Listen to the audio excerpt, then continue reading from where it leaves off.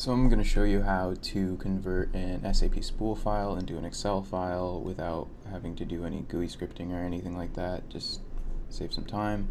The software that I'm using is called Compleo Suite, and there will be a link in the description. So I'll get to it. So I'm going to send this list of sales orders to Compleo Supervisor. Here's being processed in Supervisor and converted into an Excel file. So it's automatically running a scenario I set up to convert it into an Excel file.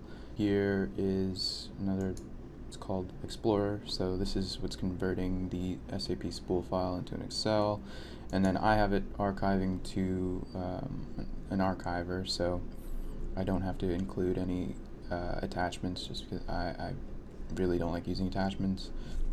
And it's going to email it to my own personal email address, and then I also have it uploading to my Google Drive. So here, found the latest one is the archived. There we go. So yeah, I'm using an extension to actually view the files, but yeah, so here's the Excel file. I mean, there's no GUI scripting at all involved. And then if I go into my Google Drive, here you can find it.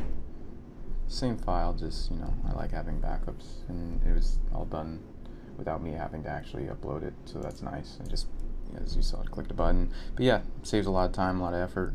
Again, called Compleo Suite, link in the description. Thanks for watching. Have a good one.